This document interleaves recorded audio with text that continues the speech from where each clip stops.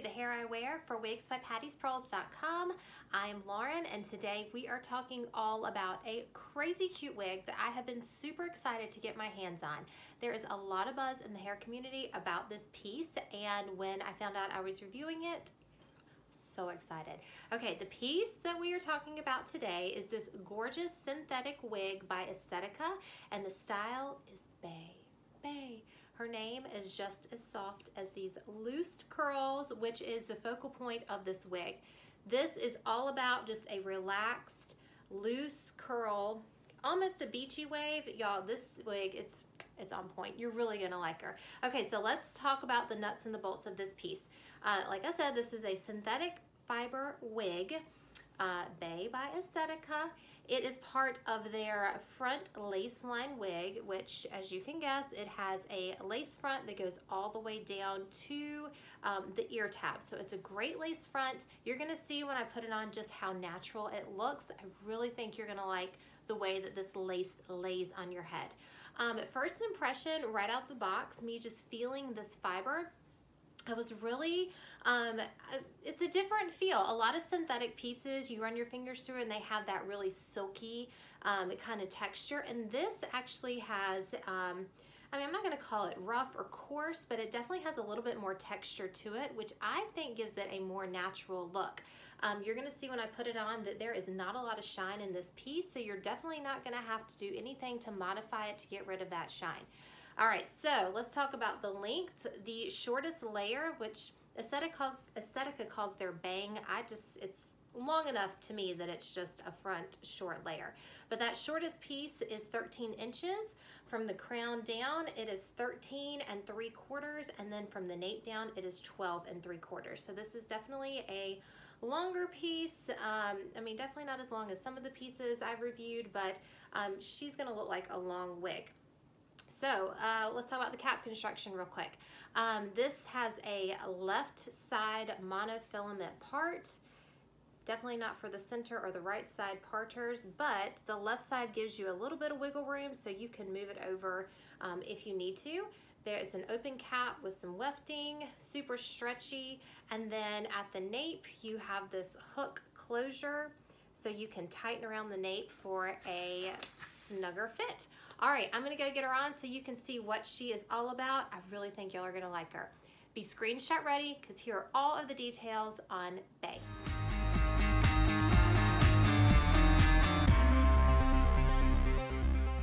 Okay, here she is. Y'all, I feel like I'm channeling my inner Emma Stone in this wig. I don't know if it's the color or the waves. I don't know. I just feel very Emma Stone-like in this wig. Okay, so first impressions, she is really comfortable. All that wefting and that open cap is really stretchy, and it's giving me a good secure fit around the nape and the back. According to my measurements, I am an average cap size, so I feel like this is fitting true to size. If anything, I might take it up just a little bit at the nape. I've heard Estetica pieces run a little on the large side, but for me, this piece, I feel like it's a great fit. It's not squeezing. I don't feel like it's loose. I think it's a really great fit. Okay, so I didn't talk about the color in my first video, but the color of this wig is RTH 628. So the 6, of course, is your medium brown base. You can see the highlights here in this piece. And then you have some auburns and caramel colors running through it. So I feel like this is a really great color for fall. It's definitely in the warm tone family. But just a medium brown with a touch of red in it. It just gives it a really great warm look. Okay, let's talk about these curls. Again, I feel like this is maybe the loosest curl I have seen on a piece. I mean, it's barely there. It starts about halfway down the piece. So it's gonna be totally straight up here, and then you're gonna it just falls into that loose curl, which I think is super natural. If you are the type of girl that doesn't like a lot of heavy curl around your face or a lot of volume up top, this is going to be a great piece for you. I love how this short layer right here just naturally kind of swoops to the side and then falls into that curl pattern. I think it's really natural and just really light and airy. I love it. Okay, let's talk about the different ways you can wear this piece. Now, I've had a lot of fun with this. So you can wear it, of course, just natural and, you know, kind of straight up here, just right out of the box. This is how it comes. I did take a wide tooth comb and I went through it and separated some curl, but that's the only thing I've done to this piece.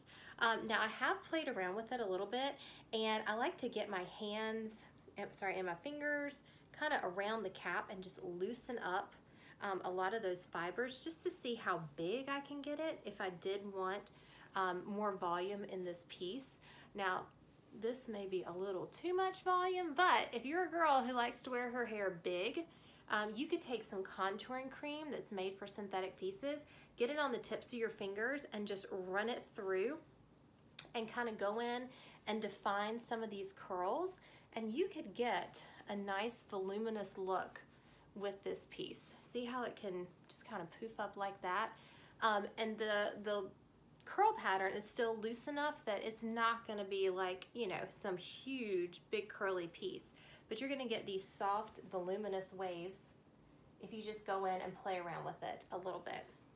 Okay, so let's talk about shaping curls with synthetic pieces. Now, usually with synthetic curl, you have to be really careful. It tends to tangle easy, it can frizz easily. Your curly pieces probably do not last as long as those straight pieces simply because of the curl pattern and just, you know, the combing through. Those curls just tend not to last. I feel like this piece, because it's such a loose wave and a loose curl, it would probably last you a lot longer than the pieces that have the tighter curl. So all you need to do to take care of these curls is after you wear it, I would take some conditioning spray or detangler that's made for synthetic hair, spray the curls, and then either take your fingers and kind of loosely go through, or take your wide tooth comb and just gently pick through. Definitely do not start up here and just pull down. That will definitely damage the fibers. You want it to be as gentle as you can. Get all the tangles out, and then you can just take some water, wet your piece, and then just kind of go with the curl and encourage it back into shape. Because with synthetic fibers, they have memory. So this was made to curl, so you just kind of have to encourage the shape of the hair. So that's really all you're gonna need to do for this synthetic piece. But I think she's just beautiful. I love, love, love this curl. Okay, let me give you a 360-degree shot here so you can see what she looks like. So there is the side, there is the back, other side, all the way around. It's not super thick and heavy. It feels really good, really lightweight, and again, that loose curl is just on point. I love it. Now, if I were to customize this piece for me, what I would probably do is go in at the part, and I would probably pluck just a few hairs along that part line just to get it as natural as possible. Let me give you a close-up of the lace front here. There we go. Do you see how that lace is not bulky at all? It's super thin, and it starts up pretty close to the hairline, so you don't have a lot of lace coming down onto the forehead that you're gonna have to blend. So I think the lace front is really, really natural looking. I would also go in and I would take some dark eyeshadow and give this a little bit of a root. When you have a piece with this kind of color where it looks highlighted and it doesn't have a root, sometimes it can look a little unnatural with those highlights starting right there at the scalp. So a little bit of powder or eyeshadow would help give that a really great natural look. Sorry, y'all, I'm trying to, all that volume kind of got out of control. I got to get it back under control here. All right, so ear tuck. You definitely can do a great ear tuck with this piece.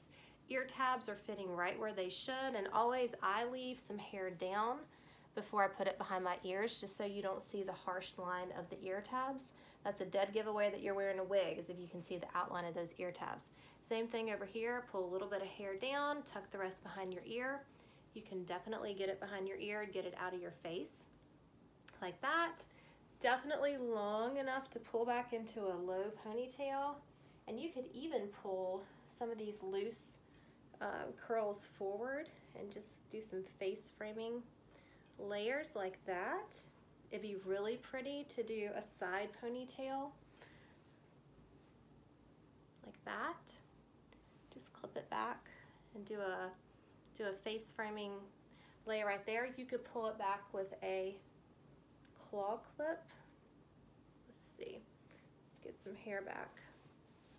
Pull it forward like that.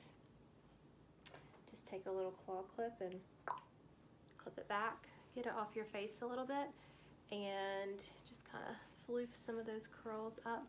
So there's a lot of ways you could play around with this wig. It almost looks like underneath the hair gets lighter. See how there's a little bit more red in that section right there? So there's some great dimension to this piece. And you could always do, this is my favorite way to wear my pieces. I do one clip back like that. So I think she's really cute, really versatile. Again, I love how loose these curls are. I think it's such a natural looking piece. Okay, that's all I got to say about Bay. I mean, she just speaks for herself. So if you need Bay in your life, and I know you do, head on over to wigsbypattiespearls.com. Check her out. The manufacturer is Estetica. The style is Bay. And again, this color is RTH 6/28. All right, y'all, thanks for watching. I will see y'all next time on The Hair That I Wear. Bye.